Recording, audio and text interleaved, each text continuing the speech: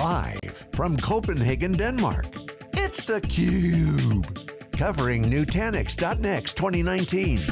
Brought to you by Nutanix. Welcome back, everyone, to theCUBE's live coverage of Nutanix.next. I'm your host, Rebecca Knight, co-hosting along with Stu Miniman.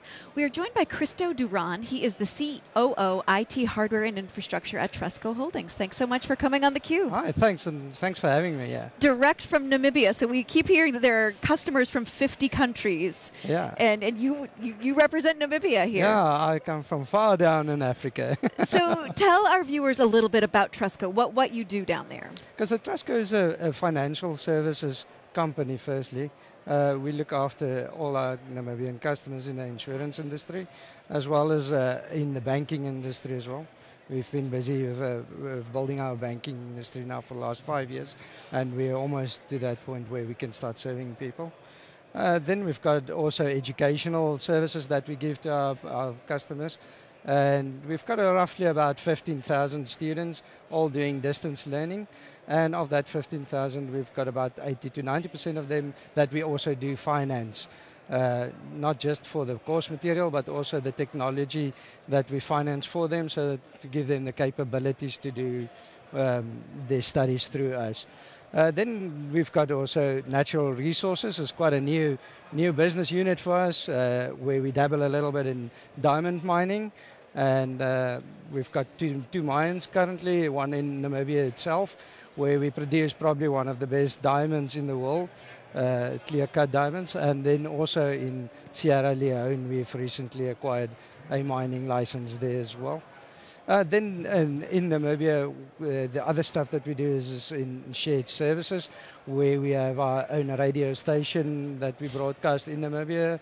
And then we do a little bit of in-house marketing and media and those type of things. Just a few things. Well, luckily, Christo, your IT staff, they have it easy. Yeah. They don't have, I walk through the expo floor, it's like, oh, well, how many verticals do you need to go to all of them to be able to learn what you're doing? So give us, if you can, just a little bit of a snapshot of your IT environment, what your team's responsible for, and if you can, kind of bring us even back before, you began the journey onto Nutanix. Yeah, so we're very centralized in Namibia. All our stuff gets run out of one data center or one common area in our head offices, and then we expand to the 6 branches out in Namibia and in South Africa, and then now of late will be in Sierra Leone. Our IT team pretty much look after everything. We've got a saying at the office, if it's got a plug on, it's IT's problem. So we do everything from the infrastructure, the networking, the servers, the storage.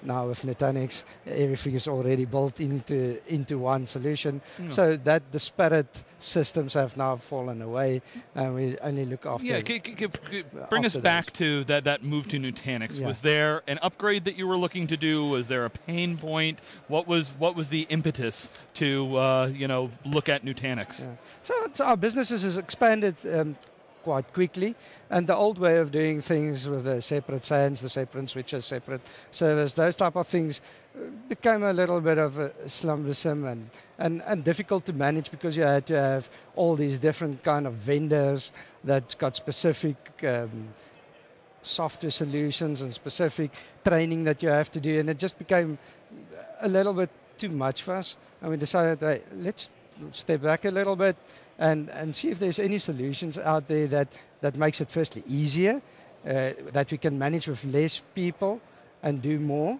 And at that stage, hyperconvergence was just on the peak of becoming a thing, if you want to call it that. And we done our research and found that Nutanix at that stage was the best fit for us and also the most mature in the hyperconverged space. So that's basically where we got to the Nutanix solution.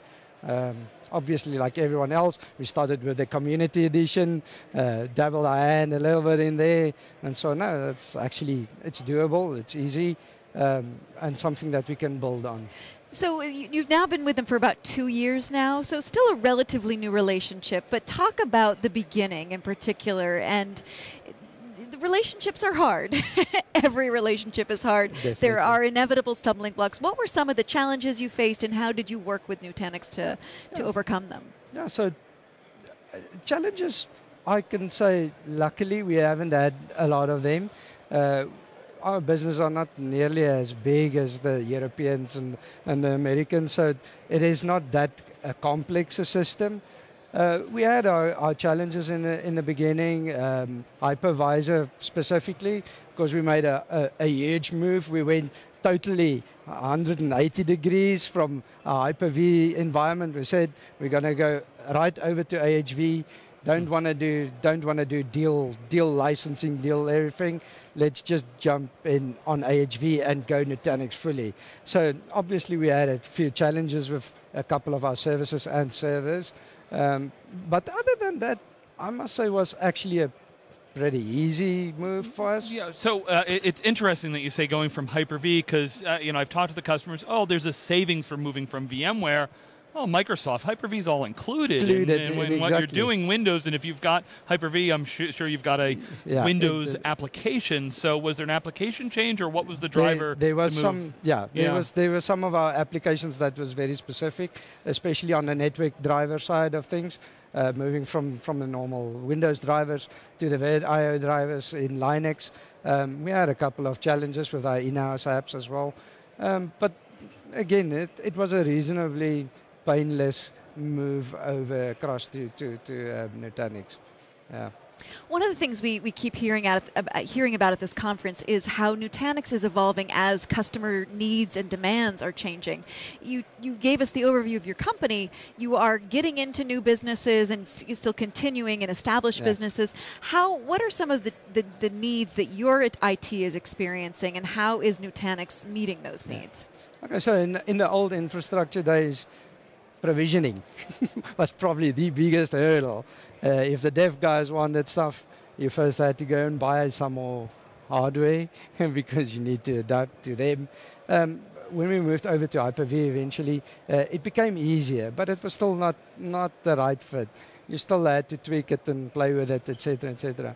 So what the biggest challenge was for us is to get our DevOps guys a quicker access to what they need, and then also our customers as well.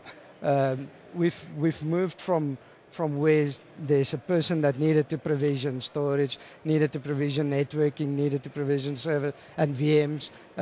That's now all basically done by one person, and most of those things we've already automized. So it is 5-10 minutes, and then they've got what they need. And I think it made us a little bit more agile, because we pride ourselves in being quick thinkers, deploying stuff fast, and that was always Trustco's main advantage in the Namibian market. We didn't go through all the other rigmarole that the other companies have of tendering and doing things in a certain way, and by the time that you get there, it's like it's not relevant anymore. Now we need to do something else again, and that brought us quick to market and made it so that we can deliver quicker solutions to our customers. So, Christo, was there any impact organizationally for rolling out Nutanix? You mentioned DevOps there. The goal, of course, is that they shouldn't have to worry about the infrastructure, and hopefully Nutanix is delivering that. There's some retraining or some moving inside the organization. What's the impact been on your organization? On the customer side, none. Yeah. They didn't even know we moved over until we told them. But from the IT side, from our customer side, they've not seen anything. From the IT side of things, we had a phased approach.